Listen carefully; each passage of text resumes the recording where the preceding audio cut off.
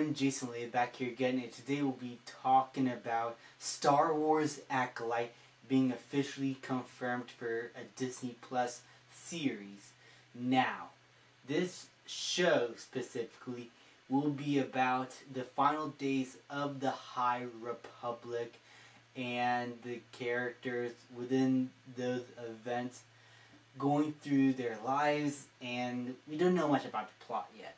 It's just basically the idea of the High Republic, and I'm guessing it is going to be something in between certain events in The Force Awakens, maybe where those planets blew up, that Kylo Ren and the First Order blew up those planets, and that's probably the High Republic, I'm speculating, or I could be wrong and I'm misremembering my theories, but I feel like it's going to be somewhere around that, or maybe it will not show those actual events again, or maybe it will in a different perspective.